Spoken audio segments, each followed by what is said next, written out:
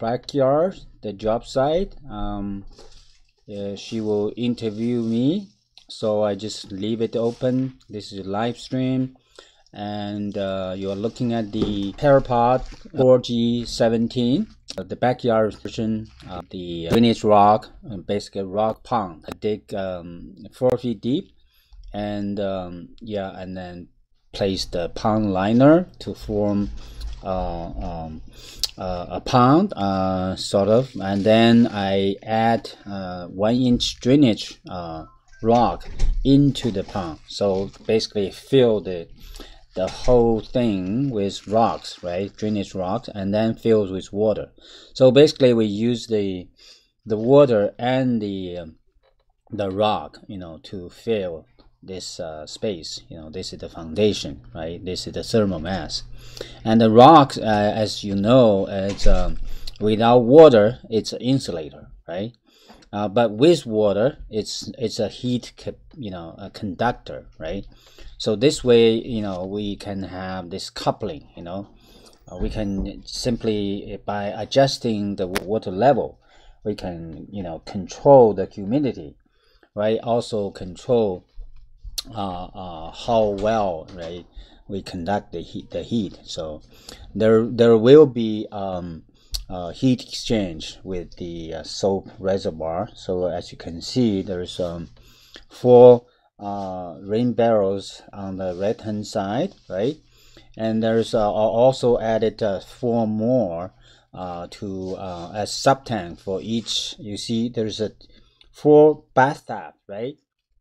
The 4 bathtub each, actually I like to make each you know, sandponics, you know, 4 individual independent sandponic system. So I haven't actually finished the project. You know, I need to do the cut the gutters, you know, into 4 sections, so that each one, you know, is working for itself, right?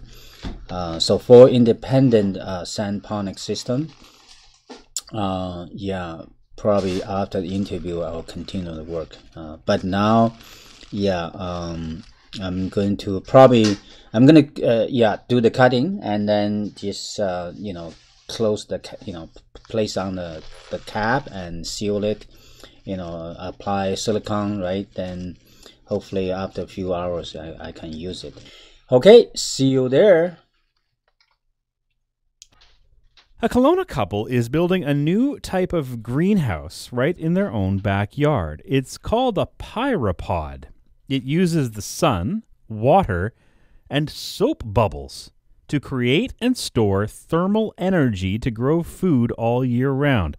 The CBC's Dana Kelly met up with the builders to find out how it works. This is relatively dry. This is wet. Yeah. This is wet bubbles. This is a dry bubbles.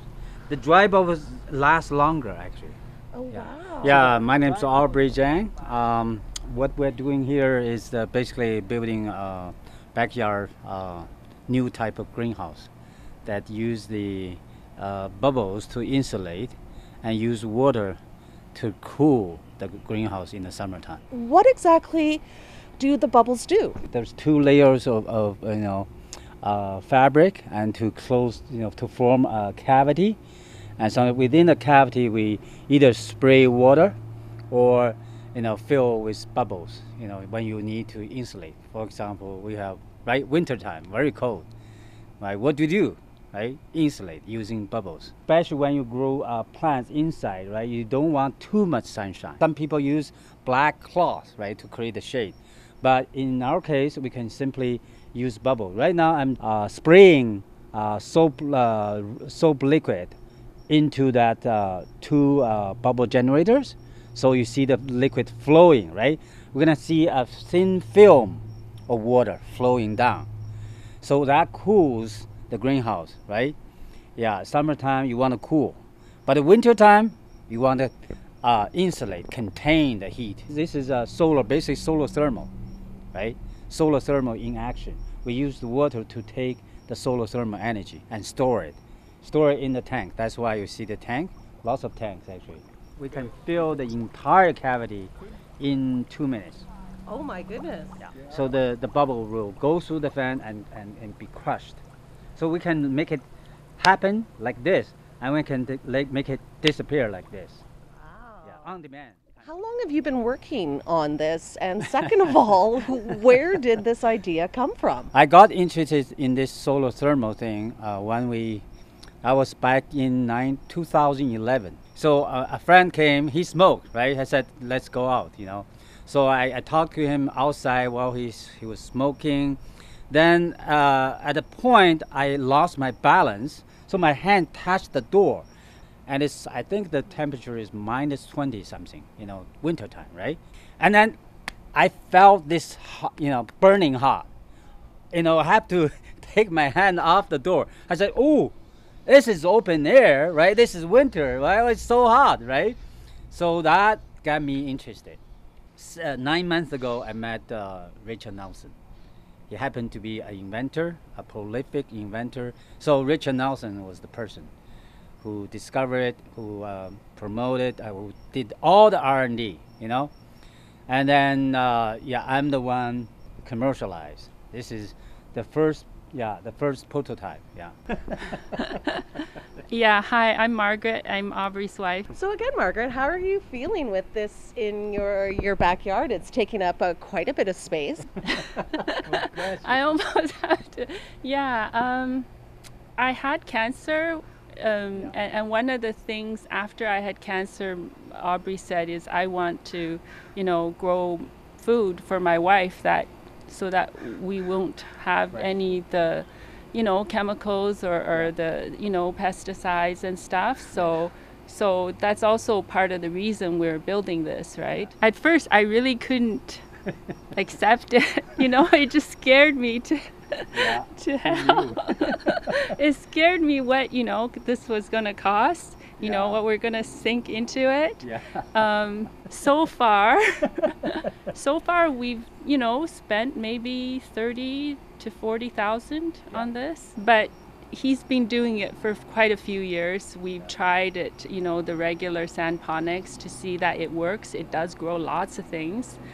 We had fish growing in there too. What are the fish going to be doing? Fish poop actually is going to be pumped into the grow bed to provide the fertilizer. That's right. And then the water that will also be pumped up there, it will drain through the sand. It will clean the water. The sand will clean the water and go back to the fish. So it's all timed. It'll run on timers. Every 2 hours, I pump the water for only 10 minutes. That's enough to, create the moisture needed in the grow bed. The bacteria is doing the work. Bacteria will turn the ammonium into nitrate. So the bacteria need oxygen. So when you don't pump the water, the oxygen, the air get into the sand, and then help the bacteria to flood, to grow a large amount quantity, right? And then doing the work. So how much food do you think you'll be able to produce in here? If you, utilize the whole area, then you can grow lots of food. I tried everything. The grape, the fig tree, the tomatoes, anything you cut, you stick in the sand, and then just in a week or so, you got lots of root. Because the bubble will create a shade, right? And also cool at the same time.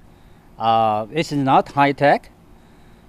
We call it low tech, high science. Can I get a little closer so I want to try to get the sound of the bubbles? Have a bubble bath. Wow, so very cool. Oh my gosh, I'm getting right in here. Oh my goodness. This is the coolest thing I've ever seen. Yeah. That was Aubrey Jang and his wife Margaret talking with the CBC's Dana Kelly. If you'd like to learn more about the greenhouse and the technology at work, you can check out PyraPOD.com.